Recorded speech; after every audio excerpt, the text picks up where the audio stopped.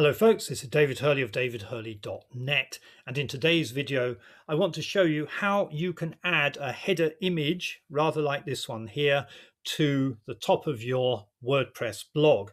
And the reason why I'm making this video is because I received an email from an online friend of mine, Vince, who is setting up a blog of his own. He's just published it here, but there's no content. He wants to put a header image here. And he writes, what I'm trying to do is to create a homepage that has a cover photo, much like what you did with your page. At the moment, I selected Breeze as my theme, although I'm also toying with 2019.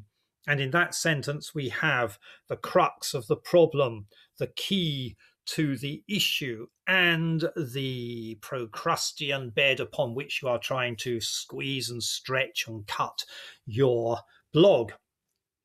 What you've done is you've chosen your theme first, and now you're trying to make it do what you want. You have to go the other way around. You have to decide what you want to do and set those parameters as search filters to find the theme that will do the job for you. And that is what I will show you how to do in this video.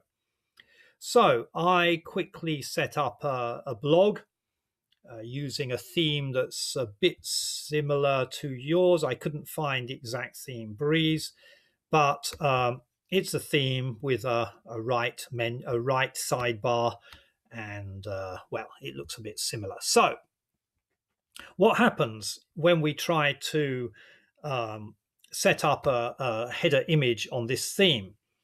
Well, how do you do that anyway? Well, you go to Appearance. You click this Customize button here, or let's go through the menu. Appearance, Customize. And we come to the Customize menu, which is here for this particular theme. And we see we have various options for customization of the theme: site identity, colors, background image, menus, widgets, homepage settings, and CSS if you know how to do that. But there's no option for us to upload a header image. That's because we've gone the wrong way round. We've installed a theme that we like the look of, and we've discovered it doesn't do what we want it to do. So we're going to have to scrap this theme, get rid of this theme. We're going to have to add a new theme. So it says here, add new. We're back on the appearance page. This is the little button we want to click. Add new brings us to the themes page. Now, we're not just going to search randomly for a theme that we like the look of. We're going to use the feature filter to filter our features. What do we want to set up? We want a blog, and the feature we want is a custom header. So let's check that box, and we'd like to keep that right sidebar. Now we've got the features that we want.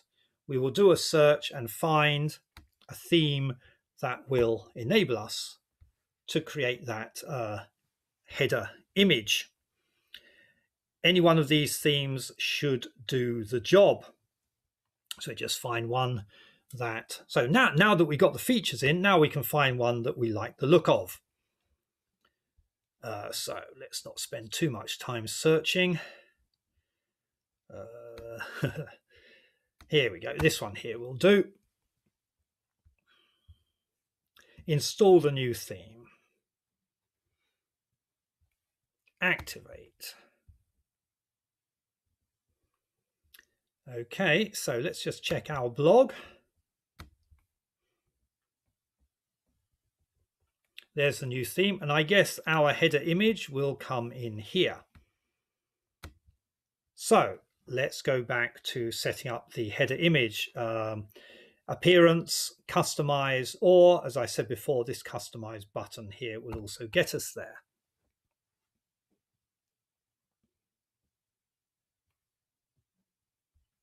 So we're back on the WordPress theme customization page, and you see already we've got some different options. So each theme has its own range of customizable options.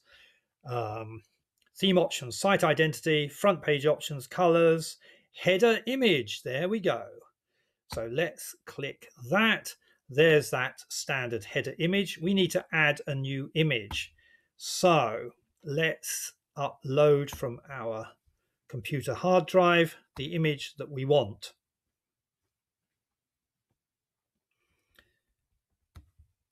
Here it is. Select and crop.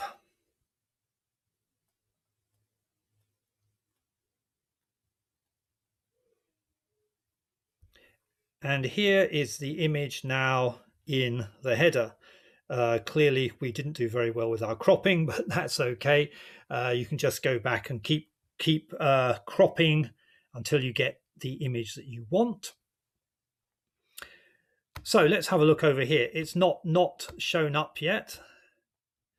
And that is because we have to take one more step, which is to publish again. So now let's have a look.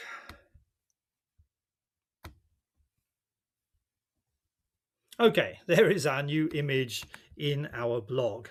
And that, in short, is how you upload an image, a header image, to your WordPress blog. You have to select the parameters you want first and use the filters to find a theme that will do the job for you. Okay, I hope that helps, Vince.